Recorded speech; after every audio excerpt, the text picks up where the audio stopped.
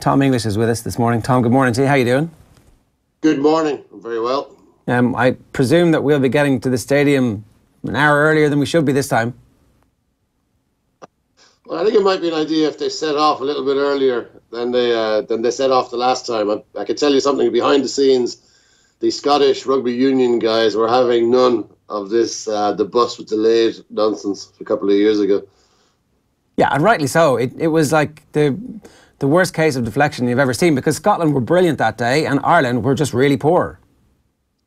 They were, yeah, and Vern Cotter was the Scotland coach back then, and he, even though himself and Joe Schmidt are big pals, he took a pretty dim view of what he thought was Ireland talking down a terrific win for Scotland, and that kind of resurfaced again during the week, didn't it? With Tyke Furlong was put in an awkward position, and he looked pretty awkward in dealing with that question. But I think everyone in Ireland should forget that Joe Schmidt ever mentioned anything about a bus 2 years ago. Yeah, because the thing is that one of the...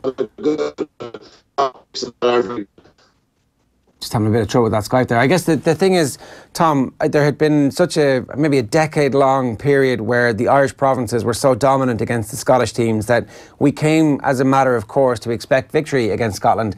And to be fair, the international team would generally, with occasional and the Triple Crown denying victory at Croke Park definitely sticks in the memory. But there were very few windows where Scotland actually were showing any signs of progress. Their whole system seemed to be broken. Our system was great, ergo we were the superpower, and they were just an annoyance along the way, a speed bump. Since then, they've got really good. Yeah, I mean, Scotland have won, I think, two of the last three at Murrayfield against Ireland. And Ireland are the model for Scotland in many ways, you know. Back in the 90s, Ireland were behind Scotland, but since professionalism came in, Scotland has fallen miles behind Ireland.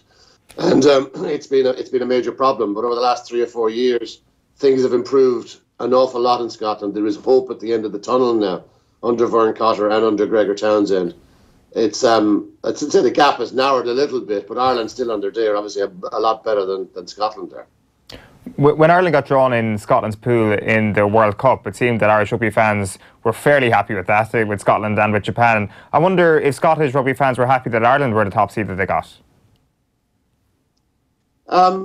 They weren't displeased. But listen, everyone in Scotland knows how good Ireland are. I mean, they've had multiple pummelings in recent times against Ireland, mostly in Dublin, not so much in Scotland.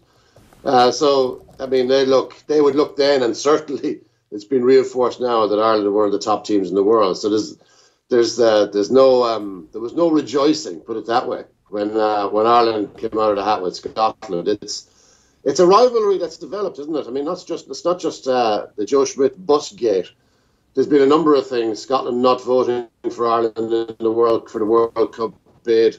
There's a lot of animosity between Glasgow and Munster in recent years in the Pro 14. So there's a lot of things that have been going on. I speak to a lot of Scottish players here, and they feel that the Irish media haven't exactly been overly fair to them in recent times. So there is an edge underneath the surface.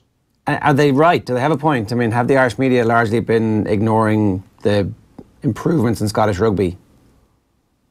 I think probably over-egging it a little bit. But there would be a couple of people who'd be saying a few fairly unfair things. Like Scotland have come, we have to remember, Scotland have come from the most desperately dark place. I moved to Scotland in 2005, and there was no hope here. People were still, rugby people, salt of the earth rugby people, were still talking in 2005 about Scotland abandoning professionalism and just going back to the amateur structure because things were so hopelessly bad. Things are an awful lot better now. Vern Cotter kind of instigated the turnaround. Gregor Townsend has carried that on. Scotland at home are a dangerous beast. If this game was in Dublin, I would say it's pretty much quite a formality, but Ireland should easily win. But because it's in Murrayfield and Scotland's record there is exceptional in recent times, it's a dangerous one for Ireland. Yeah. The other thing that Scotland have done since that turnaround is that they play brilliant rugby. They're great to watch. They have attacking flair And rather than stifle that attacking flair and try and play a possession game or a rooking game or whatever the hell, it's like, well, let's get the ball in the hands of our most creative thinkers and give them the freedom to make mistakes. Yeah, I mean, look, I didn't fall in love with rugby, and nobody, I think, fell in love with rugby because of the bludgeon and the hits and the intensity and the attrition and all these buzzwords that we get nowadays. We fell in rugby because of the flair, the French flair, the Welsh flair, if you're old enough to remember it. You two clearly aren't, I am. And Scotland kind of represent that. They are a kind of like a throwback. They want to play the rapier style of rugby. They want to cut you open, not just batter your brains out. Now that's I'm sure not by choice. It's by necessity, because they don't have the brutes in the back row and in the second row to play that type of game effectively. They can, if they had John Barkley and Hamish Watson in the pack, they would do a pretty good version of it, but they don't. So they have to compensate by playing this, what Gregor Townsend said when he came into the job, that he wanted to play the fastest brand of rugby in the world. And like, we have seen elements of that, haven't we, in terms of the flair that Scotland have brought to the pitch. And one player who stuck out last weekend surely was Blair Kinghorn. Is he set to have a Jacob Stockdale type season? I'm really not sure, because I'm not sure Blair Kinghorn is going to start on Saturday. Right. Sean Maitland sounds like he's going to be fit. The team is going to be named at 2 o'clock today. That would put Seymour and Maitland as the starting wings with Kinghorn on the bench. I might have got that wrong, but Maitland certainly deserves his place in the team. Seymour's in decent form as well for Glasgow. Scotland's problem last week in the last 15 minutes against Italy, when they conceded 3 tries, was that the bench was really poor. Very inexperienced bench, players coming on the pitch who are not playing regularly for their clubs. So Townsend's big job this week was to get the cavalry out of the treatment room and into his 23, and I think he's bringing 3 or 4 new players back into the squad now. And what was the true reflection of where Scotland are at the moment? Was it that first 40, 45, 50 minutes where they were brilliant? I mean, did they just rest on their laurels a little bit against Italy, which would be fairly natural if you're 30 points up?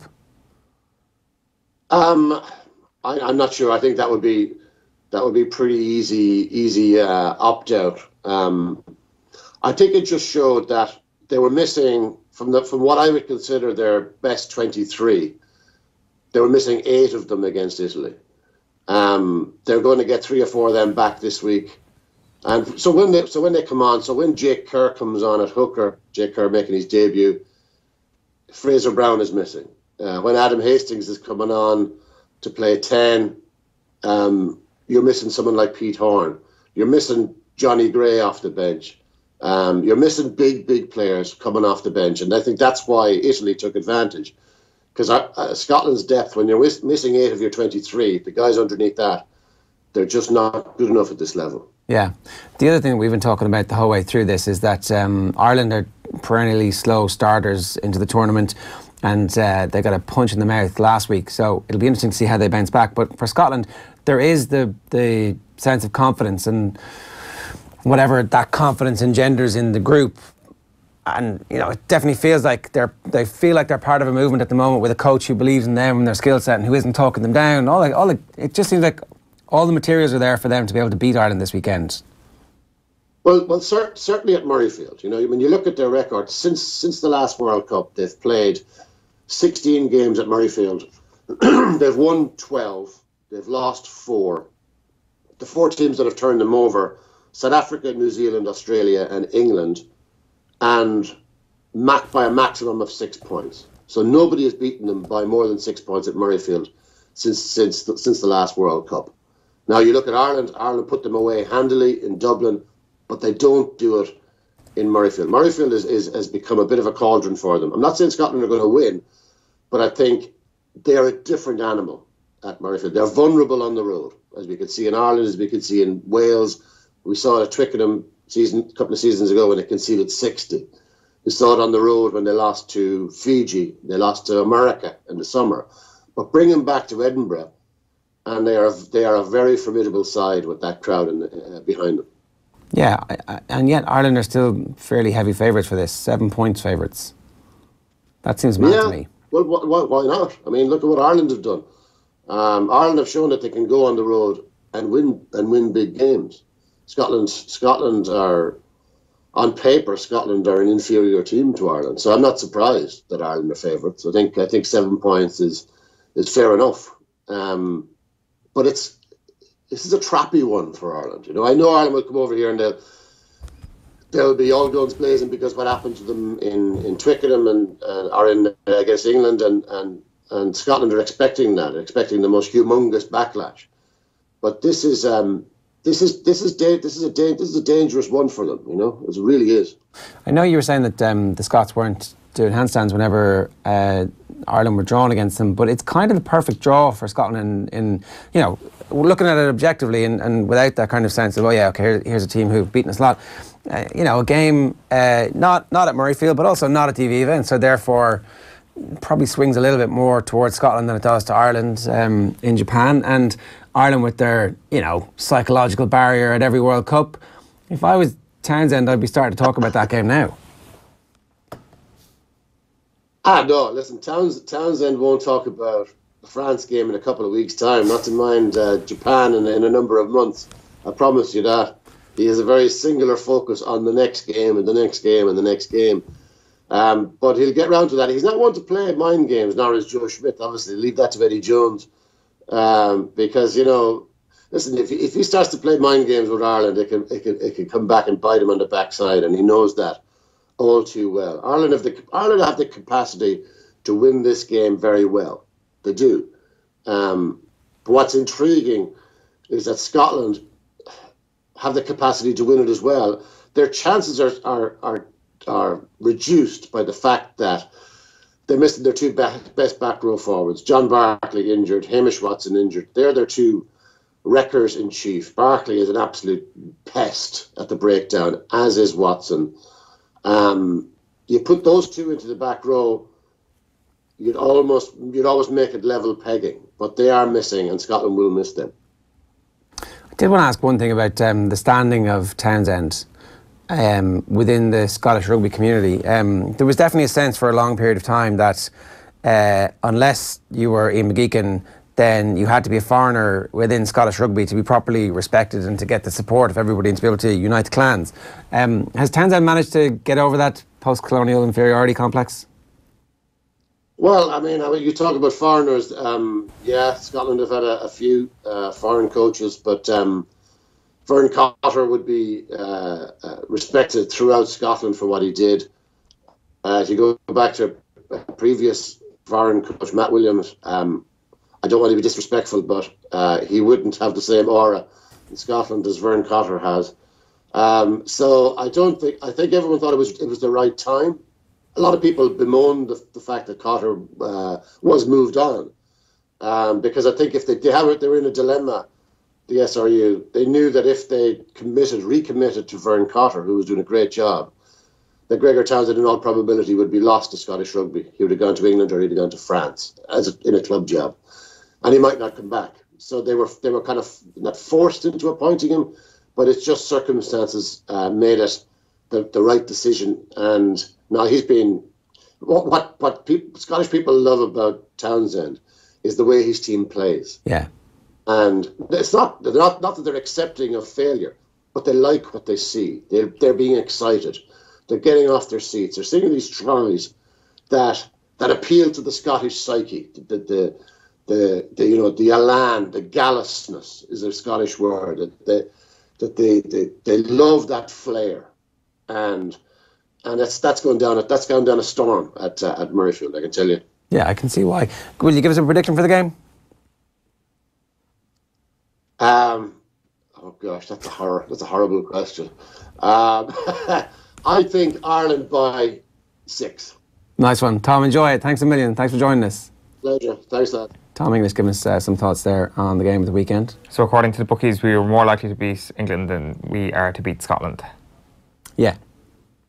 There's probably a home and away thing. Of course there is, yeah.